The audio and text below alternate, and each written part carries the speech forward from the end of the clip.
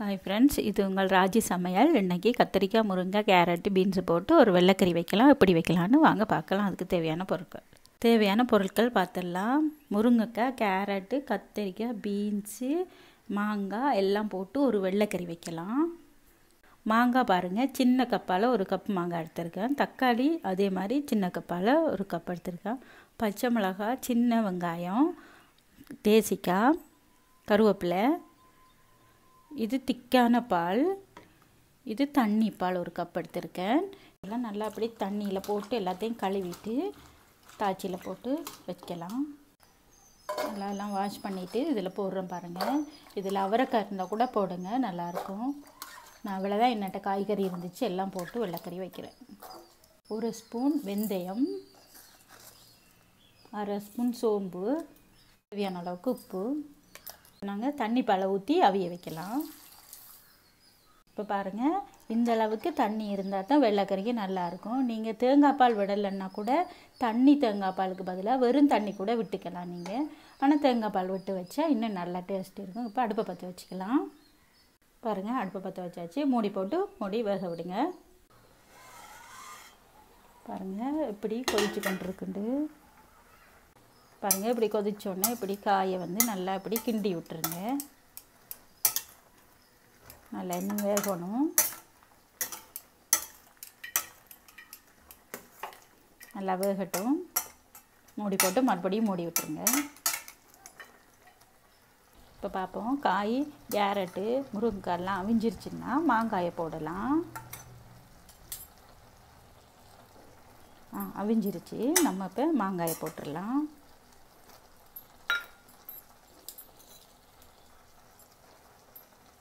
மஞ்சத்தூள் 1 ஸ்பூன் போட்டிருக்கேன். இப்போ எல்லாம் சேர்த்து கிண்டிட்டு மறுபடியும் போட்டு மூடி விட்டுடலாம். இது கூடவே தக்காளியும் போட்டு மூடி போட்டுடலாம். பாருங்கள், இப்போ நான் பாதி லெமன் தான் விடுறேன். மாங்காய், தக்காளியெல்லாம் போட்டிருக்கபடியாக பாதி லெமன் விட்டுருக்கேன். இது சப்பாத்திக்கு, சாதத்துக்கு வச்சு சாப்பிடும்போது நல்லாயிருக்கும்.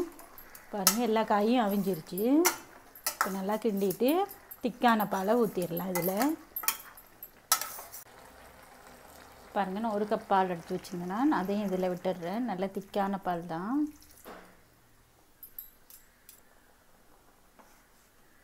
கரண்டி போட்டு இப்படி மெதுவாக கிண்டி விட்டால் தான் முருங்கைக்காயெல்லாம் உடையாமல் இருக்கும். இப்போ மூடி போட்டு லேசாக ஒரு கொதி விட்டுட்டு நம்ம இறக்கி சாதத்தோடு வச்சோ சப்பாத்தியோடு வச்சோ சாப்பிட்லாம்.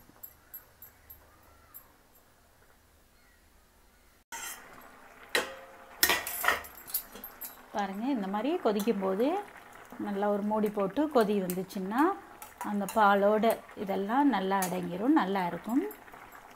இதில் நான் 5 பச்சை மிளகா போட்டிருக்கேன், 10 சின்ன வெங்காயம் போட்டிருக்கேன், ஒரு 2 பெரிய தக்காளி எடுத்துருக்கேன், லெமன் 1 விட்டுருக்கேன்.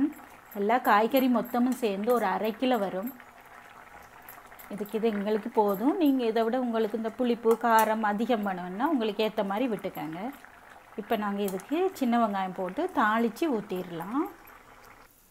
நான் இப்போ சின்ன வெங்காயம், சீரகம், கடுகு, கருவேப்பிலை போட்டு தாளிச்சிருக்கேன். இதில் போட்டு நல்லா கோல்டன் ப்ரௌனாக தாளித்து போட்டால் நல்ல வாசனை கமகமான்னு இருக்கும், நல்லாயிருக்கும். பாருங்கள் எப்படி இருக்குண்டு.